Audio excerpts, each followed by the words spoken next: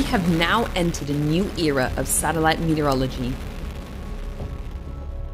Europe's latest weather satellite, the Meteosat third-generation imager, has just delivered its first image. But before we reveal it, what does this satellite do exactly? And what does this mean for weather forecasting? Weather, especially extreme weather, affects everything we do. Over the past 40 years, events like floods, heat waves, and storms have caused close to 145,000 fatalities across Europe and economic losses of around 500 million euros. Monitoring weather is crucial, not only in our day-to-day lives, but also to determine future climate changes.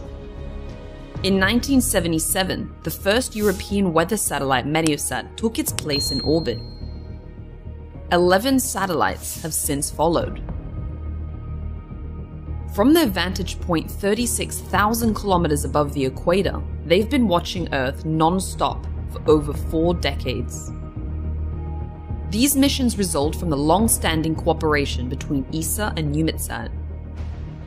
In December 2022, the latest Meteosat satellite lifted off, marking the next generation of weather forecasting. The Meteosat third-generation imager, the first of 6 satellites, will monitor the weather from space like never before. With its groundbreaking instruments, the satellite will deliver Earth observations of unprecedented range, resolution, and frequency. This will enable weather forecasts to monitor the evolution of rapidly developing severe weather more accurately. The satellite's flexible combined imager can scan the entire Earth disk in 10 minutes and deliver images over Europe in just 2.5 minutes.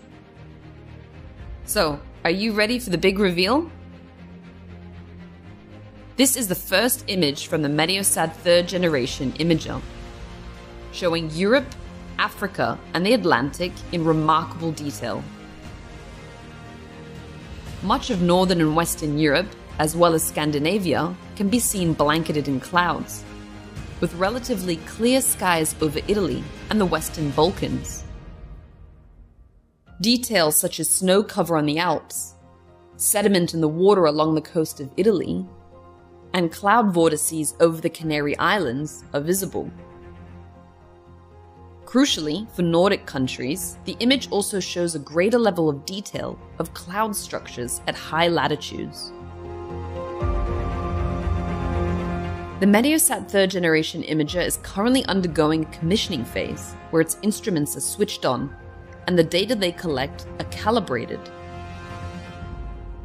By the end of the year, the data will be distributed to meteorological services in Europe and beyond, and will soon be available on a screen, TV, or weather app near you.